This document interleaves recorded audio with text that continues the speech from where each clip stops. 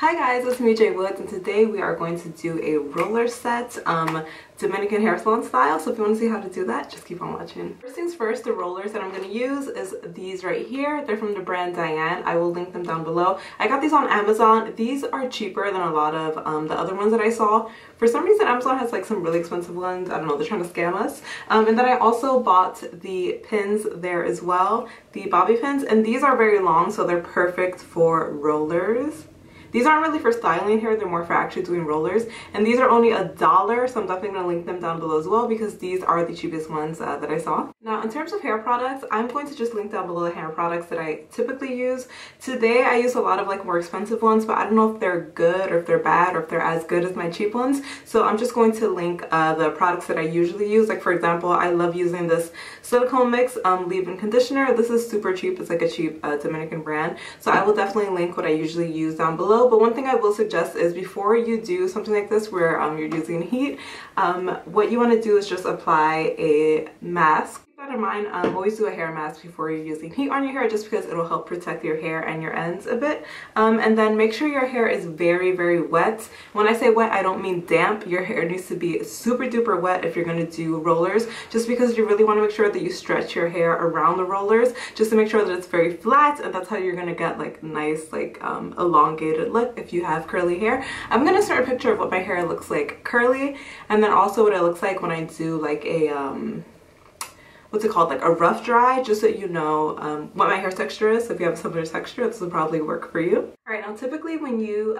do rollers, you'll use like a rat tail comb just to like separate everything, section it off. I can't find mine, so I don't know, I'm gonna try to use like a little pin. Hopefully that works. But the way that you do your rollers is first they all go straight back. You do kind of like a mohawk, and then the way that you measure it is just go like this in the middle of your head. Not like this. If you do it this way, it's gonna end up being like too thick. Just do it this way, and then that'll be like how wide you should be making it. Alright, now that I have my little mohawk in the middle, you're just going to take a section. You don't want it to be too thick, but honestly, as you're doing rollers, the more often you do it, you'll figure out what is too thick and what's not thick enough. So my hair is very wet, so all I'm going to do is, starting from the bottom, going to curl it back, and then as you're curling it up, just like use your hands to really press it down. You really want to pull on the hair and make it look very flat like this, and then that's how you'll end up getting really, really good results. And again, do not forget, keep wetting your hair throughout if it is getting dry, because that makes a huge difference.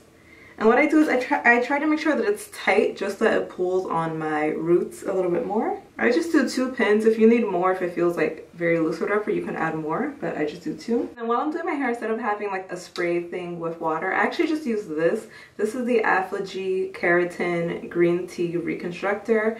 This basically is like almost like as if it were a leave-in conditioner. It's like if you mix like water with a leave-in conditioner. So this isn't going to make your hair like super greasy or anything, but it does help with shine. I think it also helps with like heat as well, but I do like to add this rather than adding water just because this doesn't make my hair frizzy. One thing I don't want to forget to mention is as you're doing the next roller, you're probably going to have to put your hair down like this and then go through it. That'll just help you like with the positioning and all that.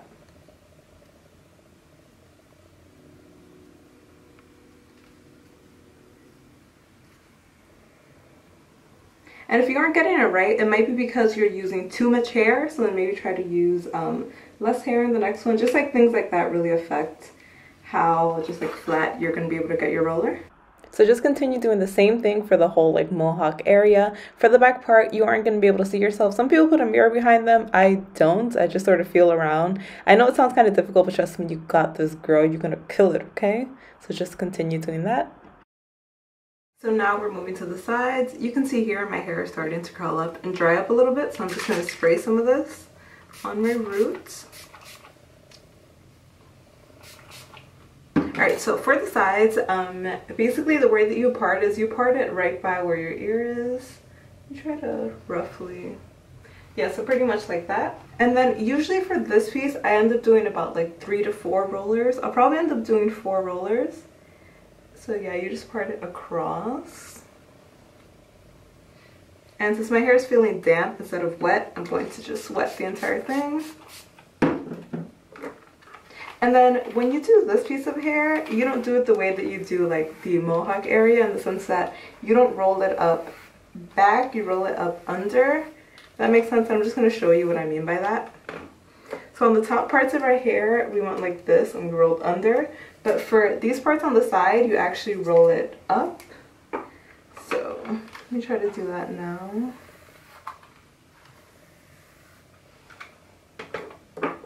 So you'll go to the end of the hair, you'll wrap it around, and then you roll it up like this.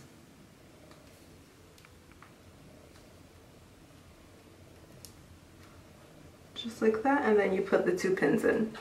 So for the front pieces, it's the same process. I put about 3 rollers in this front area, and basically what I'm going to do is I'm going to grab it, I'm going to spray it, because once again, your hair needs to be very, very wet when you're doing this. So I'm just going to spray it, and I'm actually going to wrap it under. The reason being, I don't know if you can see, but I have like a shorter piece of hair because I have a shorter layer. So because of that, it's going to change the way I wrap it a little bit. Like I'm going to grab it all from the bottom like this, just because that'll help me get the layer in it. See how I'm wrapping the hair around? That'll help me with the layer, but then the other 2 I just did regularly, the same way I did the rollers behind this. So yep, just finished wrapping it up.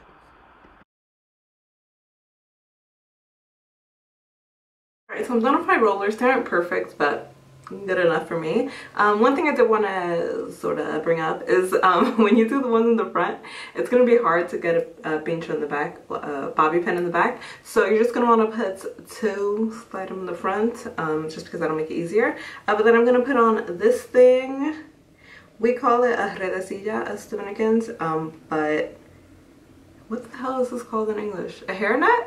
I don't know. Things that I feel like hairnets are for when you cook, but you need a hairnet like this. Now you're probably thinking like, no, I don't really need that. You do need it, because at some point, for example, you're gonna get out of the bottom of the hair dryer, whether it's to pee or to get something to eat or whatever the case may be. And the thing is that when you do that, it's going to sort of move your rolos around a little bit. So you really want to tie one of these on. It's just going to make sure that they all stay together so you won't have any issues. Now they're all together, they're all secure. I could shake my head a little bit and they're not going to like come apart. So I use this soft hood. I know that like other brands make this as well, but I got this one specifically because I knew that my rollers will fit under it. I don't know if I get like the larger size rollers it'll still fit, but I felt like some of the ones that I saw, they look like they were kind of small, like they might be more so for like perm rods rather than actual rollers. But this actually fits my roller, so that's why I bought it. And it also has a lot of holes on the inside, so I feel like it helps dry a little bit faster, even though it still takes forever to dry. I know I'm going to be under this for at least 2 hours before I check if it's dry, but honestly, I'm probably going to be under for more like 2.5 hours before I check, just because my hair is long.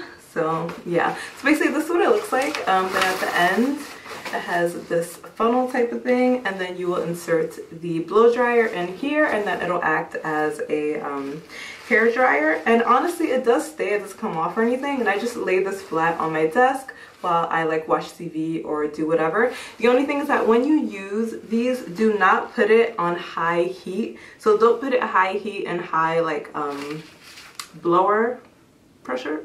Because if you put it on high and on high, I've seen people who like melt these things. So what you want to do is you want to put it on like medium and then high heat, or if you're going to put it on high heat, maybe like low with the blow dry pressure. You're just going to like play around with it a bit, but do not put it high and high heat, because you will most likely melt this thing, okay? Because it's going to be on for at least 2 hours most likely to dry your hair.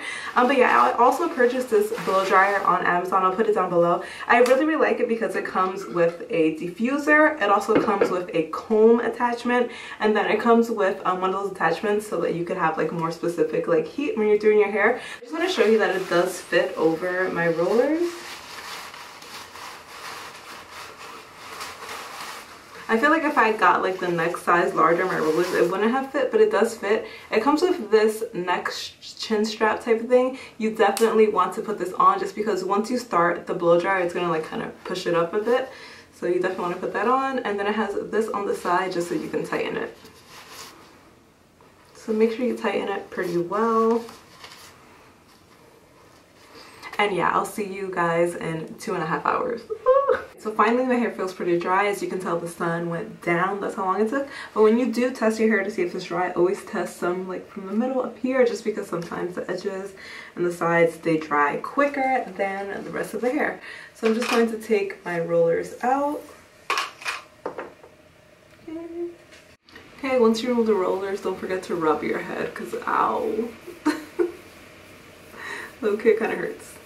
Alright, so what I'm going to do now is something that I saw a girl do on YouTube actually, and I've like done it a couple times. So what you can do now is you can just put some oil in your hair, which I already put some in my hair, and then you're going to actually wrap your hair. I'm going to start this way, and I'm going to use these clips to wrap it. So you're just going to go around your hair.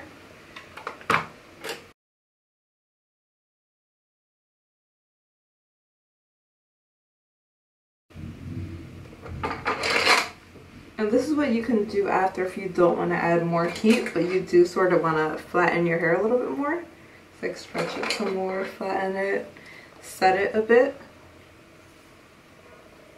So I'm going to do it now just to show you what it looks like, but I'm going to actually also just like blow dry only my roots. Sometimes when people take out their rollers, what they do is they will put in, they'll go through it with a flat iron, which I feel like kind of defeats the purpose of winter rollers. The whole point of rollers is that you don't have direct heat, and because you don't have direct heat, it's better for your hair. So the less direct heat, the better. So I'm just put that on my hair, and I'm going to take one of these satin caps, put that over. Okay, and then now we put this back on and just blow dry it for another, let's say like 10-15 minutes.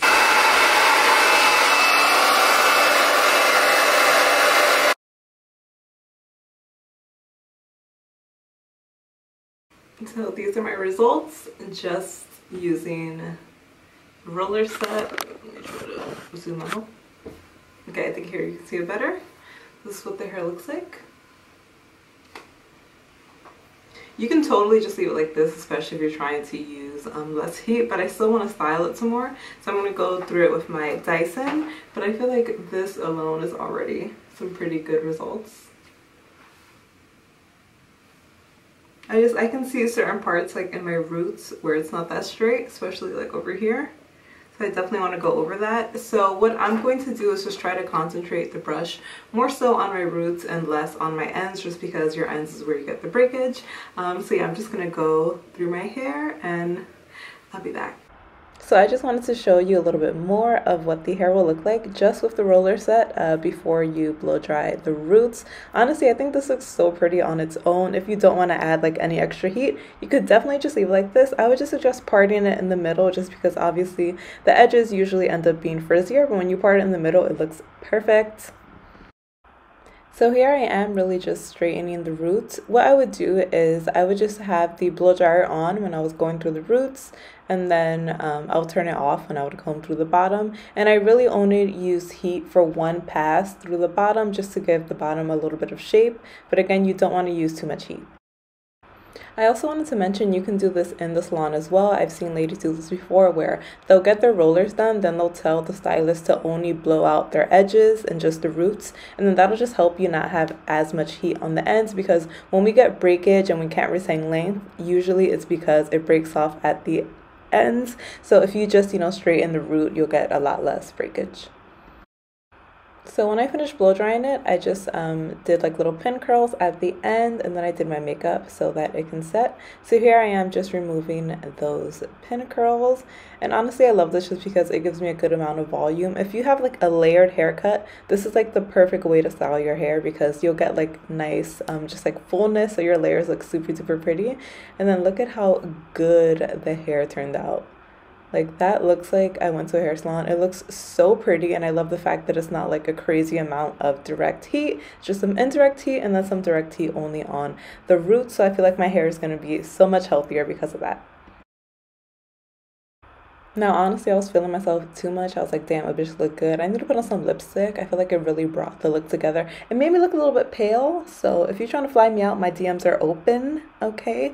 But yeah, I just love the way that the hair turned out. Here the curls dropped a little bit, but I still feel like it has a lot of volume and it still looks so good. So let me know what you think down below. If you have any questions, definitely let me know. I didn't want this video to be too long, so I did edit out certain things. But if you have any questions, I will definitely answer them for you. Thank you so much for watching. Bye-bye.